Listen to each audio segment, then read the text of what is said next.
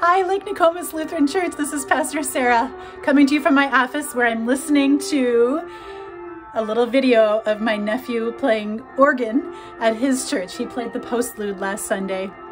It's kind of exciting. All right, I'm gonna push pause. I gotta tell you, this is kind of a small world connection because last Monday at Nokomis Square, I met Clyde and Teresa, and they are members. This is a picture of Clyde and Teresa. They are members of my nephew's church. And when they found out that we were related, they were just beaming about Benjamin and his organ playing. I love small world connections like that.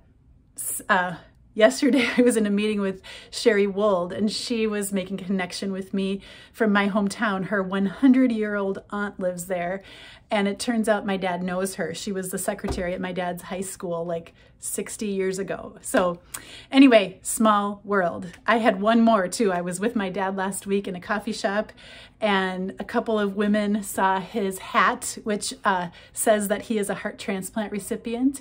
And they asked him about it, he told them about it, and then they said how much hope that he gave them because one of them had a granddaughter who was awaiting a heart transplant.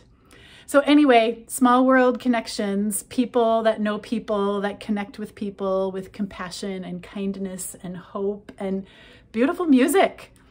So anyway, I'm thinking about all those connections this week as I look towards Sunday because we're going to hear this story from Acts where Paul is in Philippi and he's in jail and there is great hope. And then in a couple of weeks from now, we're going to be reading from the book of Philippians, which is a letter that Paul wrote to the people when he was in jail in Philippi. Just all these little connections, small world things all over the place. So this is a really beautiful piece of our calling as people of faith, to be connected with humans across time and distance and difference. So I look forward to seeing you on Sunday. Let me play you out with a little bit of Benjamin. There it goes. Anyway, have a great week. See you Sunday.